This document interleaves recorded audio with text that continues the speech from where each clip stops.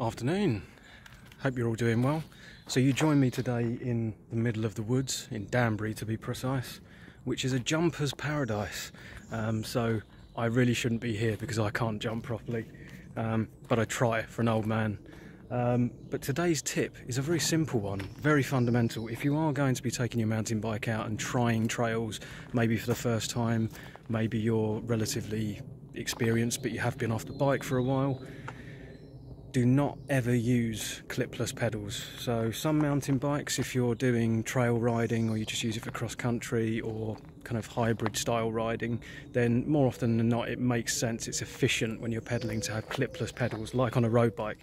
But if you're doing anything which is kind of gravity oriented, and that doesn't have to be gnarly downhill stuff, but it can be drops, gaps, berms, jumps, sharp turns, anything like that on a mountain bike, then two things really. Firstly, you want flat pedals, so you don't want to be clipped in. So if you do have to take evasive action, jump off the bike and just let it go. And incidentally, most decent mountain bikes can take a lot of punishment, so look after yourself first.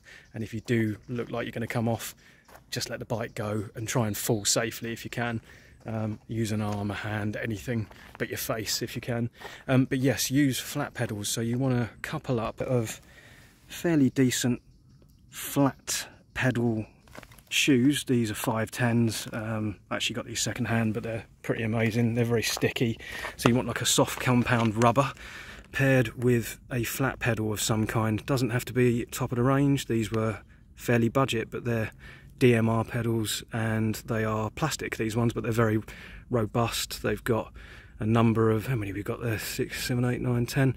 Yeah, 10 spikes. That's more than enough to keep your feet planted, which is the proper technique when you're trying to go over jumps, gaps, berms, any obstacles.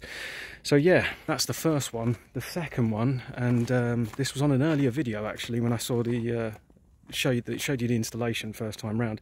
You want pushing that saddle down as low as possible. The last thing you want, particularly when you're going down something like this, a big drop leading into a table, something like that, the last thing you want is for that bike to be planted right up your arse, because if you do have a problem, not going to end well for you or your prostate if you're a man, but I'm sure it's equally uncomfortable as a lady. But yeah, hopefully that's been useful for some people. So flat pedals and keep that saddle down as low as possible if you can, and if you do get into mountain biking seriously, or even if you're kind of coming out infrequently, it's going to make your life a lot easier if you get a dropper post, and I'll do a proper installation video soon on that. Hope that's useful.